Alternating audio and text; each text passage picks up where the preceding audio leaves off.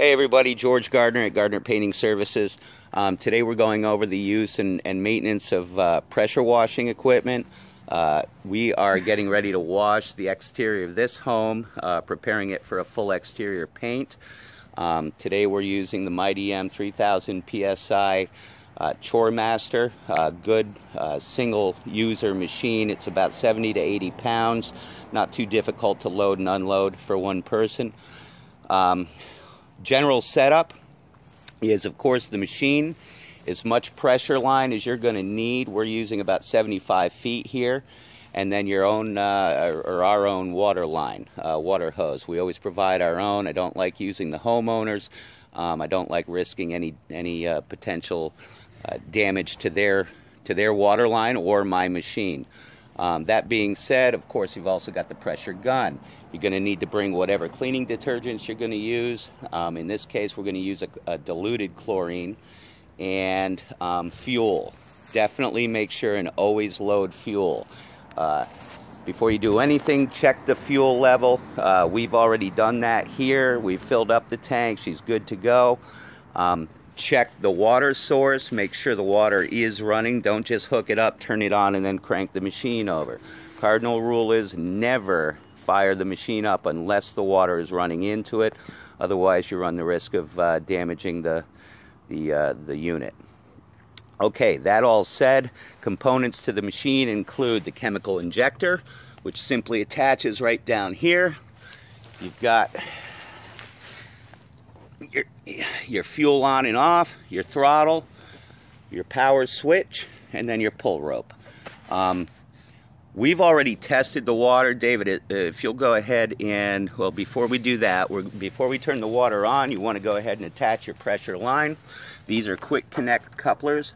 You just slide that ring back, this ring right here, install the line, and then snap the ring back over, and make sure that it snaps. And as David just did, just make sure that that's firmly connected.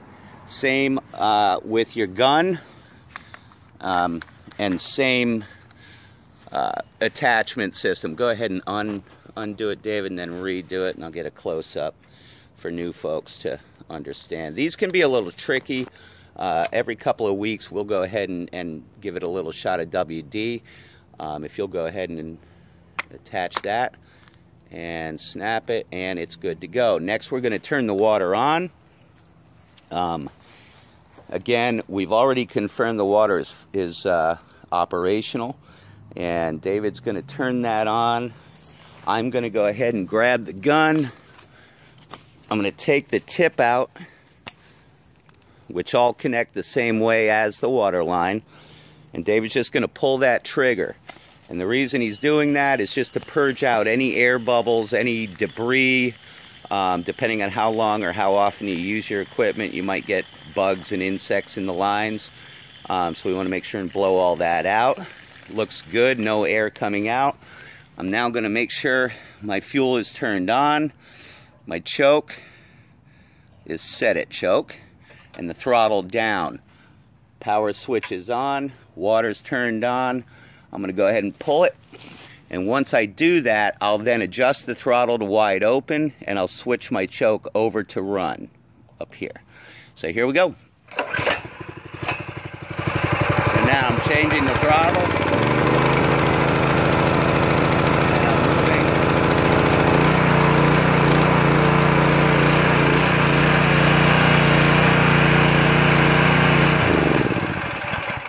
And there it is. She's good to go.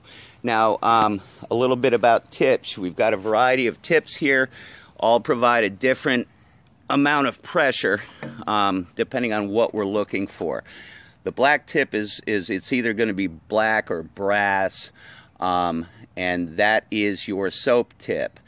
When you have your chemical injector embedded into your cleaning detergent, whenever you have this tip or no tip in the gun, when you activate or pull the trigger on the gun, it's going to bleed the cleaning solution through the system, and that's how we apply our cleaners to the sidewall substrates.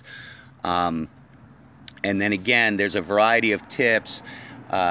You just can try out each one to see what type of pressure you need. They're determined by degree. And then you've got your red tip. In this case is a 0 tip. That's a straight blast.